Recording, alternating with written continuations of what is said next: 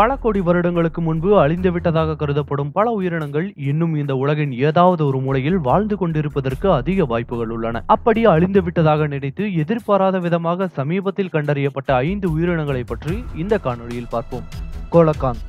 கோலகாந்த் என்னும் கிட்டத்தட்ட மனிதனை விடவும் பெரியதாக வளரக்கூடிய மீன் இனமானது 6.3 கோடி ஆண்டுகளுக்கு முன்னர் ஆப்பிரிக்கா மற்றும் இந்திய பெருங்கடல் பகுதியில் வாழ்ந்தவையாகும். இந்த உயிரினத்தினுடைய புதைப்படிவங்களை கண்டெடுத்து முதலில் ஆராய்ச்சி செய்தபோது இவை டைனோசர்களின் காலத்தில் வாழ்ந்தவை என்பதை உறுதி செய்தனர். இந்த வகை மீன்கள் உலகின் எந்த பகுதியிலும் உயிருடன் தென்படாத காரணத்தால் இவை பல நூற்றாண்டுகளுக்கு முன்பே முற்றிலுமாக அழிந்திருக்கலாம் என்ற முடிவுக்கு வந்தனர். ஆனால் ஆப்பிரிக்காவின் ஆழ்கடல் பகுதியில் இந்த மீன் இனம் இன்னும் உயிருடன் வாழ்ந்து கொண்டிருப்பதை 1938 ஆண்டு மேர் ஜோரி என்பவர் கண்டறிந்துள்ளார். இந்த இனத்தை விரிவுபடுத்துவதற்காக தற்போது ஆப்பிரிக்க அருங்காட்சியகத்தில் உள்ளவர்கள் முயற்சியில் ஈடுபட்டுள்ளனர். மோக்கிலி மெம்பே.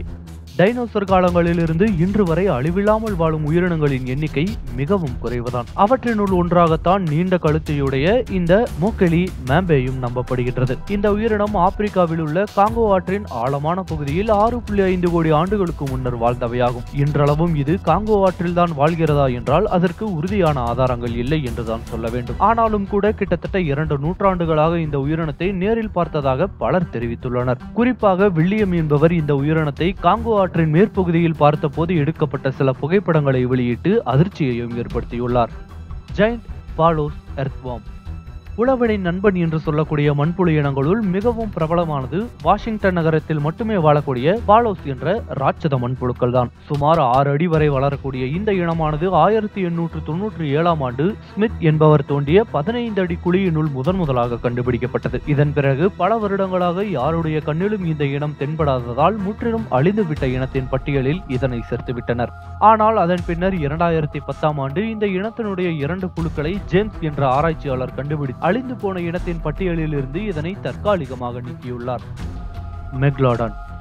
முற்காலத்தில் வாழ்ந்த மிகப்பெரிய மெக்லாடன் சுறாவினுடைய புதைப்படிவங்கள் ஆழ்கடலினுள் பல்வேறு பகுதிகளில் தற்போது வரை கிடைத்து வருகின்றன. அவற்றையெல்லாம் ஆராய்ந்த போது இந்த இனம் 2.3 கோடி ஆண்டுகளுக்கு முன்பு வாழ்ந்து உலக வெப்பமயமாதலின் காரணமாக முற்றிலும் அழிந்து போனதை ஆராய்ச்சியாளர்கள் உறுதி செய்துள்ளனர். ஆனால் 1985 அமெரிக்காவை சேர்ந்த ஆராய்ச்சி குழு கம்ப்யூட்டர் உதவியுடன் இயங்கும் கருவியை கொண்டு உலகின் ஆழமான மேரியானா ட்ரெஞ்ச் கடல் பகுதியை ஆராயும் போது அக்கருவியை ஏதோ ஒன்று பலமாக தாக்கியுள்ளது. 3 மணி நேர போராட்டத்தில் பிறகு அக்கருவியை மீட்டு சோதனையிட்ட போது பலமாக தாக்கப்பட்ட பல் தடங்களும் ஒரு பெரிய அளவிலான பல்லும் கிடைத்துள்ளது. இந்த பல் மெக்லாடன் புதைப்படிவத்தில் கிடைத்துள்ள பல்லுடன் ஏறக்குறைய ஒத்துப்போவதால் மெக்லாடன் இன்னும் ஆழ்கடல் பகுதியில் வாழ்வதாக ஆராய்ச்சியாளர்களால் உறுதியாக நம்பப்படுகின்றது. பைஜி டால்பின். பைஜி என்பவை சீனாவில் உள்ள யாங்ஸே ஆற்றில் மட்டுமே வாழக்கூடிய நன்னீர் வகை டால்பின்களாகும். வித்தியாசமான நிறத்தையும் கூர்மையான மூக்கையும் கொண்ட இந்த இனம் ஆரம்ப காலத்தில் மனிதர்களால் வேட்டையாடி அழிக்கப்பட்டு வந்தது. அதன் பின் இந்த ஆற்றின் குறுக்கே கட்டப்பட்ட 3 அடுத்தடுத்த அணைகள் இந்த இனத்தை முற்றிலுமாக அழிவுக்கு கொண்டு வந்துவிட்டன. எனவே 2006 ஆண்டுக்கு பின் இந்த இனத்தை அழிந்து போன இனமாக சீன அரசாங்கம் அதிகாரப்பூர்வமாக அறிவித்தது.